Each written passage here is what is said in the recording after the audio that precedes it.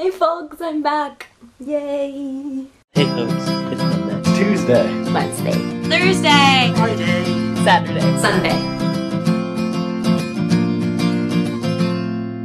Hi folks, I'm really happy I'm back. I really missed you all and I really missed making videos. I think my camera is about to turn off because I still haven't charged it and I still haven't used this camera since I last made a video some months ago. And yes, I'm back!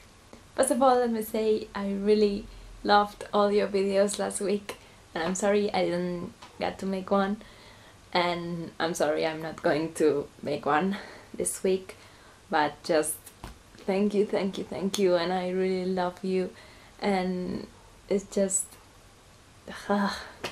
I just can't put it into words. This channel is just so awesome. You're all really awesome and I'm really happy I chose to do this project with you. And I just loved all of your videos and thank you for doing them.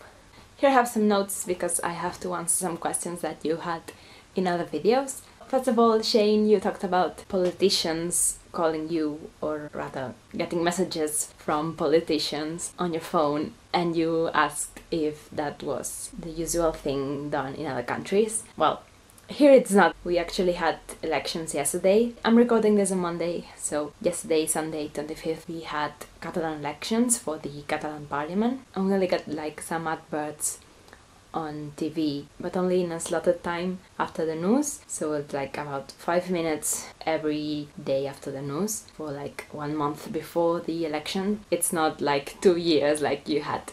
It's just insane. And during that last month we have also like banners and stuff, posters on the street. That's all. We don't have calls or anything like invasive like that. Also something I noticed this year on the American election, the day before the election all your politicians are still campaigning, and that's like super strange here because the day before the election is supposed to be a reflection day where you have to think about who you're gonna vote and everything.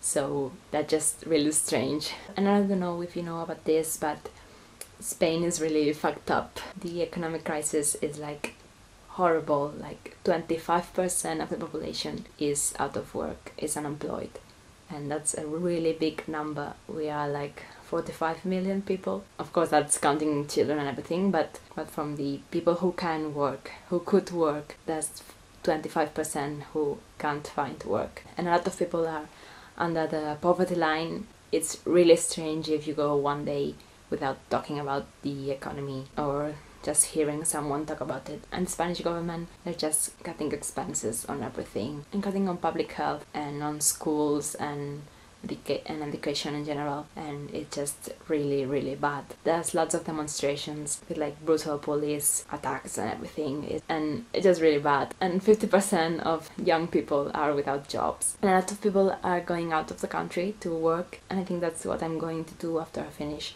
because there's like no work here, and that's a shame. So this is just where Spain is right now. And also these Catalan elections were basically, apart from the whole economy thing, they were really, because there was a really large demonstration on 9/11, which is the Catalan National Day, and lots of people, millions of people went to the streets to ask for independence, so that Catalonia would be another country and it would secede from Spain. The parties that want to have a referendum asking Catalan people if they would like to be independent from Spain, so to be another country altogether. And let's see if that works out or not. Okay, enough about politics. Emily, I'm really happy that you are back, and Banjo, you too, but Emily hadn't been posted videos since, I don't know, before summer, and it was really great seeing you again, and I really loved your video with all the catching up on old themes, and that was really lovely. RJ, I really told you a million times that I'm really happy that you are a partner now. That is awesome, congratulations. Brie, we should definitely meet when you come. I'm finishing exams on the 16th of May, then I have to do the work placement thing, but I don't know, I still don't know if I'm doing it in Barcelona or in my city. But if you're here on a weekend, it's like 100% that we can meet up. and that would be amazing. And also congrats on NaNoWriMo, because I just couldn't do that. It's just too difficult for me, so good for you. And I think that that's all. Sorry that I talked about politics all the time, but maybe it's interesting to you to know this situation in another place in the world. Christina, I'll see you tomorrow. See you next week. Bye.